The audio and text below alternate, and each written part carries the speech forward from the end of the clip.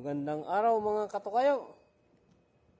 Dito na naman ang inyong kaisang katokayo. Ayan, punta natin ang isa sa mga inaalagaan ko kung saan kumukuha ng mga fresh na gulay. Ayan, dito. Ang greenhouse. Ayan. Punta na natin. Punta.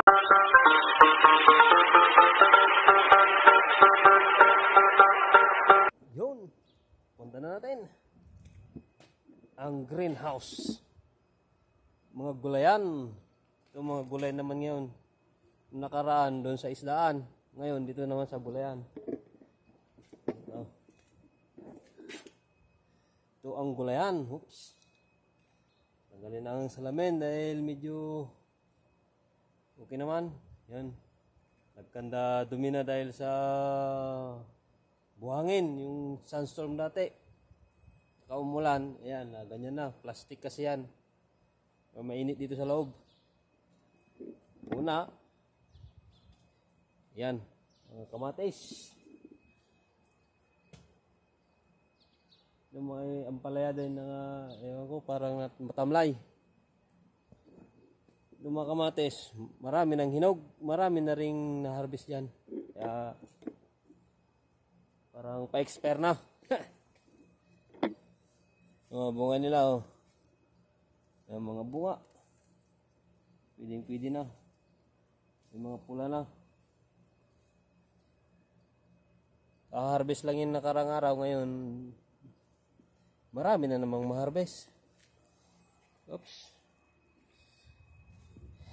Mapupuno na itong tubig. Kaya, isarado na yung tubig. Yan. Yan mga kamatis. At ito naman yung tinatawag nilang nana. Ay, nana pala. Hindi pala ito nana. Ang tawag nila. Jirjir. Yung jirjir.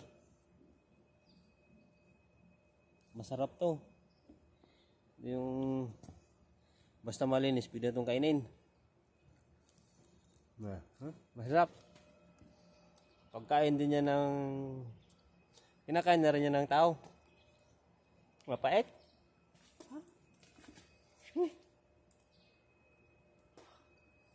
Pait. Ito naman ito yung nilalagay sa siyay. Tsaa. Masarap to. Amoy pa lang, humahawakan pa lang yung amoy niya, masarap ta.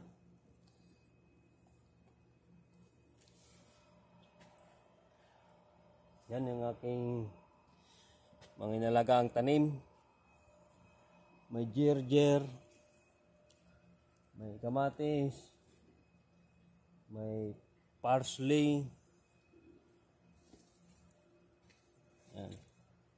Siyempre, meron ding kamote. Yan yung kamote. Laging natatalbusan at saka alugbati. Yan. Siyempre ito yung isang masarap. Ito yung isang masarap dito. Tinatawag nilang spinach.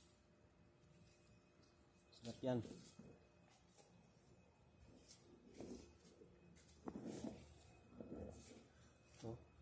Marami ng pula doon. Marami ng hinog.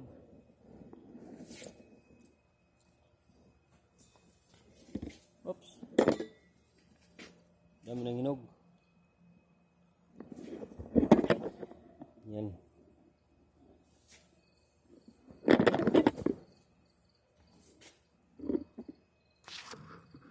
Ito kaya may mga tali kaya para hindi sila maghumiga.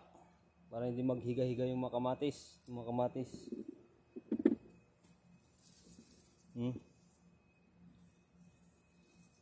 Laki. Laking kamatis. Sa kabila naman, namumulaklak na ang pechay. Yan na, matanda na, namumulaklak na. Bunutin ko sana kaso lang Wag na. Hayaan ko na lang para pag namulaklak, kunin ko yung siyempre magkakaroon din ng mabuto. Kunin ko yan para may maitanim ulit sa susunod na taglamig. So, kinuha ko yung mga ibang dahon niya, ilagay ko na sa manok. Yan. Pero may mga pichay din na tawag nilang bukchoy. Bukchoy. Bukchoy ba yun? Batchoy. Ito yun na yun. Ito yung butchoy.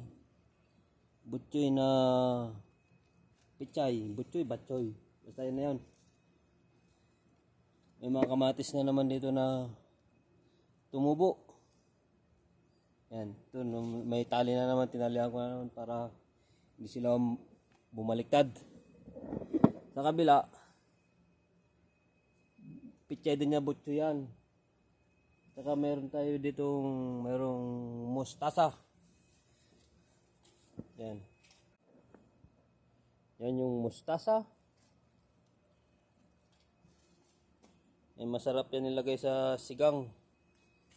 Sigang na isda yata. Yun. Isda naman talaga sigang. Yan.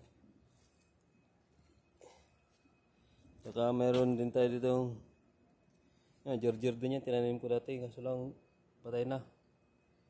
Saka ito naman yung wala na, natutuyo na. Kukunin ko na lang yung mga buto para itanim ko ulit sa sunod. Yung nakalimutan ko na pangalan yan. Kalimutan ko na. Hindi naman basta nakalimutan ko na. At yan naman yung mustasa, malaki yan. Lalaking dahon. Nayaan ko na lang, hindi ko na binunot para kunin ko ulit yung buto niya. Para may tanim ulit sa susunod. Ayan. Ang mga bukchoy, batchoy, yan. At may kamatis yan, mga mutant na mga kamatis, mahaba, malalaki. Nakatalian para hindi bumagsak. Meron pa dito yung isang masarap na sinasabi nila, pero iwan ko kung saan iluto, kung saan ilagay. Pero ako naranasan ko na, nilagay ko sa munggo. Ito, ang kale. Yan yung kale. Nasubukan ko na ito, nilagay ko sa munggo. Masarap naman, ayos naman. Ito, iba-ibang klaseng kale ito. Meron yan, yung birding-birde. Meron din to. Yung parang, kulot-kulot ata yan. Meron din itong klaseng to. Mga iba-ibang klaseng kale. Tsaka meron din to. Ibang kale din to. Yan. Siyempre pag mayroong ganyang kale, meron ding yung beetroot. Ayan. May mga laman na. May mga laman na yung mga beetroot. Yun. May laman na. Medyo lalim. Nanggalang ko na ng ibang dahon. Ang halalaki ng dahon. Yan sila. Yan yung mga isa sa aking mga inalagaan. Pero kailangan magtanim-tanim para may makain. Yan. Siyempre, meron din to. Ang sampalok. Wala na. Na tinakpan ko na, hindi na makataas. Hintayin ko na lang tong mamunga. Mamulaklak pala bago mamunga. Yan. Ang sampalok. Yan siya. Naman yung mga kamatis. Mga kamatis na ang hahaba. May mga bunga na rin. Ayan sila. Sa baba.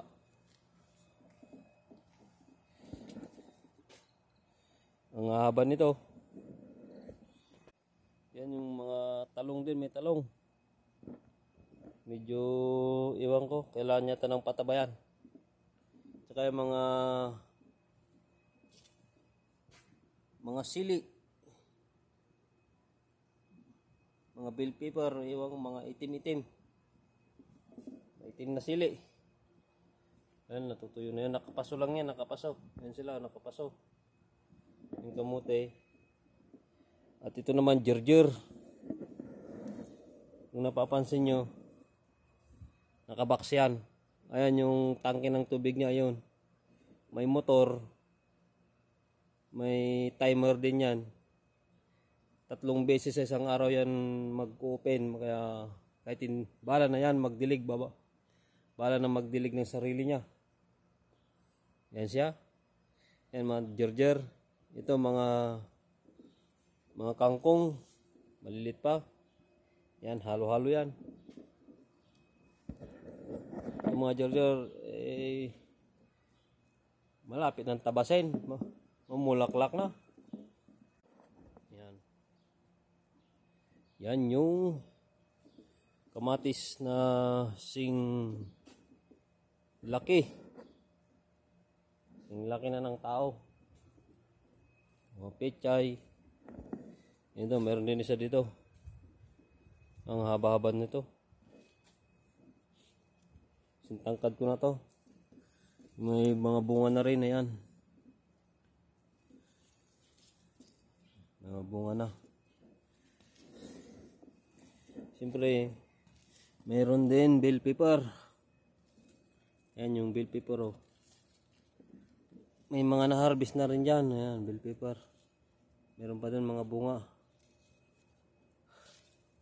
Meron pa dun, oh. Mga bell pepper.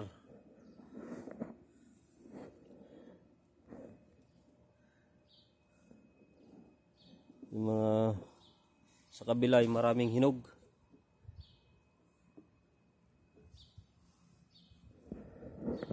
Ganda hinog-hinog na. Marami nang na-harvest pero nahihinog pa. Ayaw umawat. Ayaw paawat.